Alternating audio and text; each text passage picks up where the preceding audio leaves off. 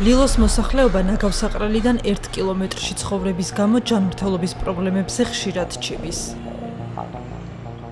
5 დღის წინ შეტევა მქონდა, მომცა ალერგიული შეტევა ამ სუნზე, ისე რომ სასწრაფოც მყავდა გამოძახებული. ეს იყო ალერგია სუნზე, აი იმაზე, რაცაც ნაღლის გაღიზიანებას იწვევს, რას იწვევს, რა შხამები არის, ვინ იცის, ვინ გვეუბნება მაგას, ხო არავინ არ ამბობს. ყვავები მომრავდა, მოსახლეობა ვერ დათესავს, დადიან და სჭამენ ყვავები, თოლიები. ერთხელ მოვიწამლე და კიდე მაგის გაზის და რა ვიცი, ბევრი რამის გამო ხშირად დადიან სასწრაფოებს. ფანჯარა ამოწეული რომ თქონდეს, მაინც შემოდის. ჩვენ ბიჭები დილით ვარჯიშობთ ხოლმე და მე ნაგვისუნი რომ მოდის აღარ ვარჯიშობთ ხოლმე და სახლებში მივიდივართ. ეს ნაგავსაყრელი მოაშორა ნაკედან. სოფელ ლილოს სკოლაში 350-მდე ბავშვი სწავლობს. ბავშვები წუხან, რომ ნაგავსაყრელის სუნის გამო ხშირად ეზოში თამაშს ვერ ახერხებენ. სუნს ნაგავსაყრელზე წარმოქმნილი ტოქსიკური აირები და ნაჟური წყალი ქმნის. ამის თავიდან ასაცილებლად პოლიგონზე გაზშემკრების სისტემა და წყლის ფილტრატები უნდა მუშაობდეს. ორგანული მასა, რომელიც ამ ნაგავსაყრელზე იყრის თავს, გახცნას და დაშლას განიცდის, ანუ ჟანგბას განიცდის უჟანგბადო გარემოში. აი ამ დროს გამოიყოფა სწორედ ის აირები, როგორიც არის მეთანი და სხვა, რომელიც შემდგომ უნდა დაიწვას. ამიტომაც ნაგავსაყრელზე წარმოქმნილი გაზი უნდა შეგროვდეს და ან უნდა დაიწვას ადგილზე ფაკელის სახით. აღმოჩნდა, რომ სისტემა, რომელიც ნაგავსაყრელთან ახლოს მცხოვრებ ადამიანებს ტოქსიკური აირებისგან დაიცავს, ლილოს პოლიგონზე არ მუშაობს. სტუდია მონიტორმა მოიპოვა გარემოსდაცვითი ზედამხედველობის დეპარტამენტის ოქმი, რომელშიც ლილოს ნაგავსაყრელზე არსებული არაერთი დარღვევაა დაფიქსირებული. არ არის მოწყობილი ნაგავსაყრელის გაზის შეგროვებისა და უტილიზაციის სრულყოფილი სისტემა.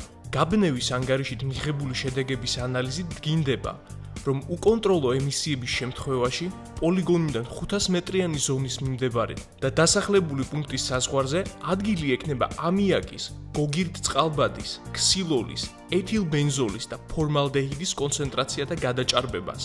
შესაბამისად, ვინაიდან არ არის მოწყობილი ნაგავსაყრელის გაზის შეგროვებისა და უტილიზაციის სისტემა, ადგილი აქვს ნაგავსაყრელიდან სხვადასხვა აირების არაორგანიზებულ გაფრქვევას.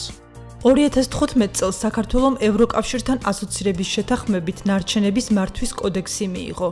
კოდექსის მიხედვით ნაგავსაყრელები ევროპული სტანდარტით უნდა იმართებოდეს, რაც იმას გულისხმობს, რომ მაქსიმალურად იყოს შემცირებული ადამიანებსა და გარემოზე ნაგავსაყრელების მავნე ზეგავლენა. ლილოს ნარჩენების პოლიგონს მერიის კუთვნილი შპს თბილსერვის ჯგუფი მართავს. თბილსერვის ჯგუფში ადასტურებენ, რომ ნაგავსაყრელზე პრობლემებია.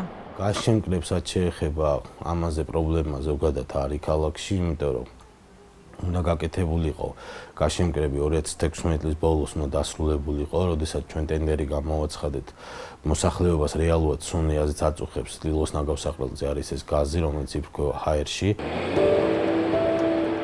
7.8 ლარის ღირებულების ტენდერში კომპანია დაგიმ გაიმარჯვა.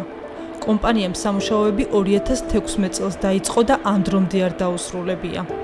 თბილსერვის ჯგუფმა დაგის სამუშაოების შესრულებისათვის ვადაც გაუგრძელა და თანხა 8,5 მილიონამდე გაუზარდა. მოგებულმა კომპანიამ ვერ შეასრულა პირობები 2016 წლის ბოლომდე, მოხდა მათთან გაგრძელება ხელშეკრულების, იყო ბევრი ნიუანსი.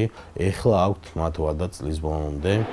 ნარჩენების მართვის სპეციალისტი კახარუხაია ამბობს, რომ თბილისის ნაგავსაყრელზე წარმოქმნილი გაზის გადამუშავება და მისი სხვადასხვა სახით გამოყენება შეიძლება. ის რომ თბილისის ნაგავსაყრელზე გაზის ემისია ინტენსიურად ხდება, ეს ძალიან მარტივად შეიძლება მიხვიდეთ ადგილზე და ნახოთ როგორ ამოდის იქიდან გაზი და დაიწვას ეს. ეს ცენტრალურ გაზმომარაგების სისტემაში შეურევდა, იქ დაიწვება თუ ადგილზე ფაკელის აანთები დაიწვება თუ მისგან ელექტროენერგიას მიიღებდა, იქ დაიწვება, არა აქვს მნიშვნელობას. როცა არ იწვება, ამ გაზების ემისია ხდება გარემოში და შესაბამისად მოქმედებს ადამიანის ჯანმრთელობაზე და გარემოზე უარყოფითად. თბილსერვის ჯგუფის ხელმძღვანელობა 2014 წლიდან პირდება მოსახლეობას, რომ გაზის შეკრების სისტემას გააკეთებს და სუნის პრობლემას მოაგვარებს. ეხლა ჩვენ რამოდენიმე ინვესტორის წინადადებები გვაქვს, რომლებიც განიხილავენ გაზის შემკრებების, თქვათ, გაკეთებას და ბიოგაზის მიწოდებას მოსახლეობისადმი. ანუ ეს პროექტი დამუშავების პროცესშია. ჩვენ გვყავს, რა თქმა უნდა, ტენდერშიც გამარჯვებული და უკვე, ასე ვთქვათ, დავიწყეთ ის სამუშაოები, რომელიც უკვე უნდა დასრულდეს 2017 წელს. სანამ ლილოს ნაგავსაყრელზე არსებული პრობლემები რეალურად მოგვარდება, ახლოს მდებარე სოფლების მოსახლეობას მომწამლავი აირებით გაჯერებულ გარემოში ცხოვრება უწევს.